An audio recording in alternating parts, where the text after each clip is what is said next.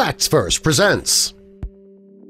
This Brazilian island is so deadly that only a handful of people are allowed ashore. If you set sail from the coastal city of Itanhaem in Brazil and head south, you will come across the small island of Ilha da Queimada Grande. From a distance, it looks unassuming. It's just about 110 acres and it's uninhabited. From a boat, it looks very inviting. The beaches and jungle make it look like a paradise.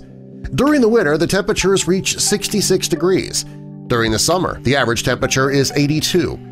These are very comfortable temperatures. Although the island seems like a paradise, looks can be deceiving. This Brazilian island is so deadly that only a handful of people are allowed ashore. Before we get into our video, help us spread the word about Facts First by clicking that like button. Also, be sure to subscribe and click the notification bell so you don't miss our future videos. If you were to land on this island and begin to explore, you will quickly discover it is a very dangerous place. The island has earned its nickname, Snake Island, for a reason. In the past, scientists who landed on the island discovered that there were hundreds of thousands of snakes living there. And today there are still plenty of snakes on the island, but there aren't nearly as many as there used to be.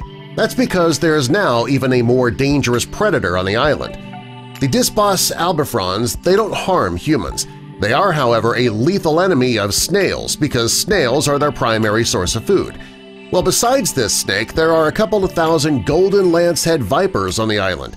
These are very dangerous to humans. In fact, they are one of the most deadly types of snake on Earth. These snakes are members of the Bothrops genus. They got their name from the shape of their head.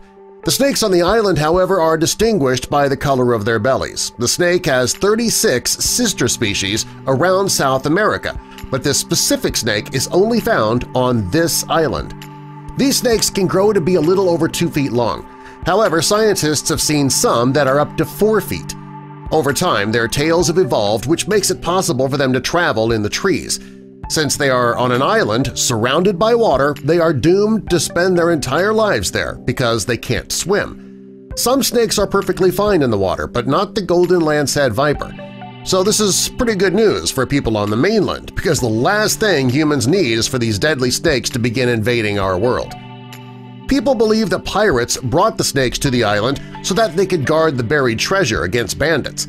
It's not really known how they kept the snakes from attacking on the trip over, though. Scientists do have a couple of theories. They believe that the snakes were stranded on the island when the sea level rose, about 11,000 years ago. The island became cut off from Brazil's mainland. Because they were isolated on this island home, they evolved over the years to create their own distinctive species. Due to their isolation, the snakes have no known predators, and because of this there are thousands of snakes on the island. There is a chance the young snakes will fall prey to other creatures. However, once they're full-grown, the snakes are entirely safe from predators. Their primary diet is the birds that land on the island while migrating. When it comes to their meals, the snakes only feed on a couple of types of birds, even though there have been 41 species of birds spotted on the island.